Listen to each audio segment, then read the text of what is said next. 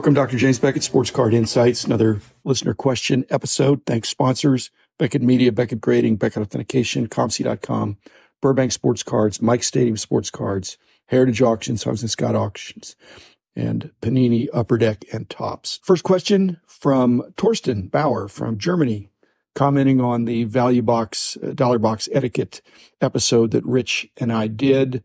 And Torsten's a faithful listener, although he's in Germany, so he's going to respond according to his experience. He was relating that during a recent show, he was going through a value box organized by teams, and the box was labeled as a dollar box. So he found several cards he liked. He pulled them, and then when he went to the seller with the selections, the dealer said, oh, these are worth more, and proposed a total of roughly $2 a card. So he returned some of the cards to the box, says he haggled a bit on the ones that he kept, but it bothered him. It would bother me too, Torsten. And I think the etiquette is you didn't make a scene. And I think that's to your credit, because I think just on the face of it, it just sounds bad. Now, is it a euro box as opposed to a dollar box, or is it a dollar denominated box? Is there some way that something could be lost in the translation? I'm not sure. Was it a German dealer where it's one German talking to another where there's not a language barrier? Europe is a whole nother situation with the different nations that come together with a common currency. Torsten, you were an example of good etiquette, of not making a scene there, because I just think you were wronged. Again, maybe there's more to the story. Second one, also from Torsten. He was saying the precision of prices during the old days that Rich and I were talking about. He says it stemmed from the widespread practice of adhering strictly to the book value in the Beckett magazines in most hobby shops, that it was a simpler time and the prices were universally accepted as the standard. And he says it's an evidence of remarkable trust placed in our team's expertise. But frankly, let me just push back a little bit. Yes, I think all of that is true in one sense. But you have to realize that when we were doing these monthly price guides, if everybody strictly adhered, the next month, everything would be exactly the same. And there was evidence each month, as you can see, historically, you can look back and look it up, but the down arrows were generally cards that were, during that month, they were only able to be sold at a discount. So when that's evident in the market, then we lowered the price because empirically the cards were selling for less. By the same token, the prices that went up from one month to the next, that was because some dealers, some kind of market-making dealers, were successful in pushing the prices higher based on player performance or player popularity or a set coming in more demand. It wasn't rigid. I think we were accurate, but by 30 days later, there had been enough changes that we could justify having a monthly publication. And now, of course, things going up more on almost on a daily basis, hourly basis. Third, from Mookie Chilson about, again, the value box etiquette that Rich and I did. And he says it depends on the volume, that he doesn't think he works in the same volume as I do. I think my volume is higher than Rich's, and Rich's is probably higher than a lot of other people's. So he's negotiating after he picks out the cards. Okay, that's not what I'm going to address here. He says he tries to compile cards in increments of 5 or 10. That just was interesting to me, Mookie. I do the opposite of that. I'm going to pick out what I'm going to pick out, but I'm not trying to hit an exact number. I think it begs the question, if you say, here are my $10 box cards, they're going to say, that'll be $10 because they don't have to do the math. But many times dealers will round down. It's one of the ways you can see if there's any potential for rapport with the dealer is you've got $6 cards. Here's my $6 card. If you were to hold out a $5 bill, my guess is the dealer would probably take it. Or 11 or 12. I've got 12 cards here that are for $1. Many dealers are going to say, give me 10. Okay, so, or $106 cards. Are they really going to say that'll be $106? I actually have had that happen to me. The guy got his calculator out. But as Rich says, you just got to be prepared to pay the price. If you get a better deal than that, then so be it. Next, again, from Mookie Chilson, he says he works left to right, bottom to top. I work left to right, front to back. Okay. And he says he always asks the person if somebody's already at the box, that they mind, and that's awkward. My sports card insight here is that I really don't make it a priority to go to dealers that have one value box. I'm generally looking for several. And if it's only one box and somebody's there, I might wait, or I think it's rude to look over somebody's shoulder, so I don't do that too much. But I usually go where there's multiple boxes. And frankly, sometimes there's a crowd there, but if there's more boxes than people, I can find a box that nobody's looking at, which obviously I think is etiquette. Now, the other comment that comes up that I don't think people have asked me this, but if there's 10 dollar box cards, which one do I look at first? Now, generally, I'm going to start on the left, but if there's more than 10, I don't always start at the left.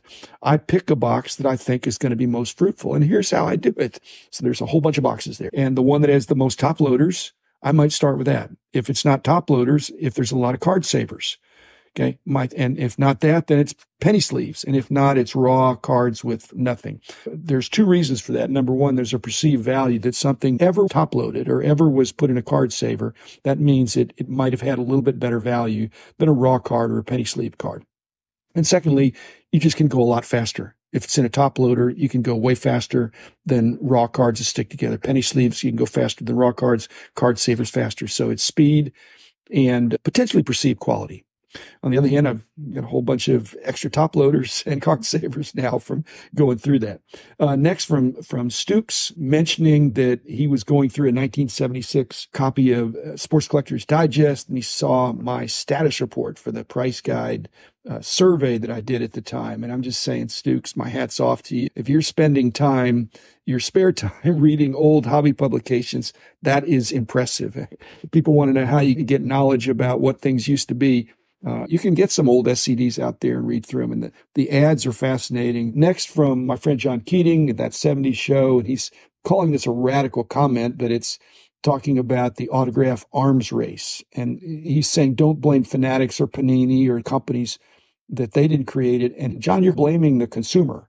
And I think the consumer is part of the problem. It's not the whole problem, but we are, if not creating the demand, we are acquiescing to the demand. So if collectors and serious collectors that love autographs were able to just say no, or just say not now, or just say no, not at that price. All of those things are hard, if not impossible, for the very serious, passionate collector to say. So I think if they did, then the onus would be on the players themselves and the players' associations who are unionized to say we need to moderate our pricing. But as long as collectors are paying the price, John, I think you're right there. That escalates the price. After all, the signature is just a signature.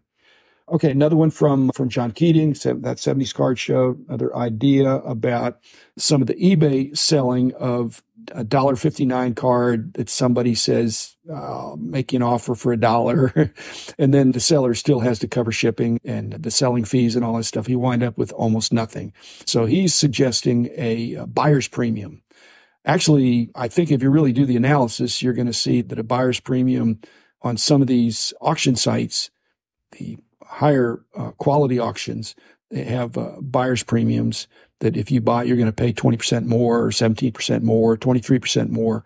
If you're a sophisticated buyer, you're going to realize the price that you're paying that you win, it's going to be more. Plus it's shipping, plus insurance, plus any of these other things that you may have. I think eBay is not going to listen to John. It's not going to listen to me. But if you put $1.59 cards out there, and it's either auction or fixed price or make offer, OBO or best offer. So if you accept it, then that's what you're doing. It points out that the tricky thing in this industry is there's people that make money selling cheaper cards. Rob Veras is doing great with Commons. Okay, next, Bob Booth talking about the Pro Football Hall of Fame semifinalists. He's saying it's going to be Antonio Gates, Julius Peppers, James Harrison, Anquan Bolden, Steve Smith, and Andre Johnson. Okay, all those guys are hobby.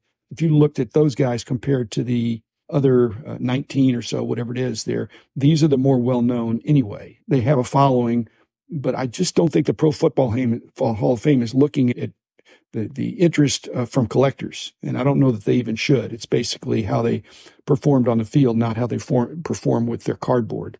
But those are the ones I'd gravitate to, Bob, as well. And I think those guys probably will get in, whether they get in immediately or eventually.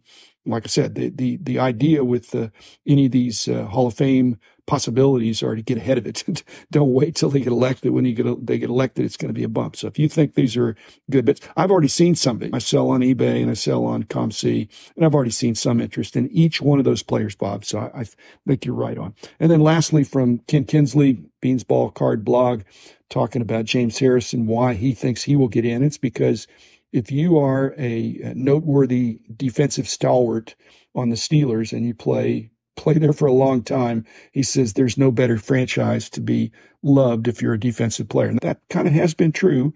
I don't know if it'll be true forever, but it's true for right now. Like I said, I like it when a player stays with a franchise for a long time, whether it's the Cowboys or any franchise.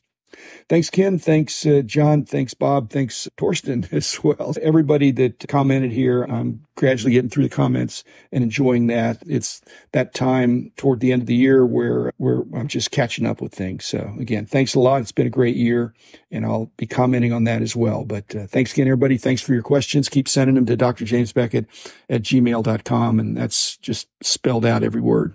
No spaces, no dashes, no nothing. Just doctorjamesbeckett@gmail.com. So thanks, everybody. Happy New Year.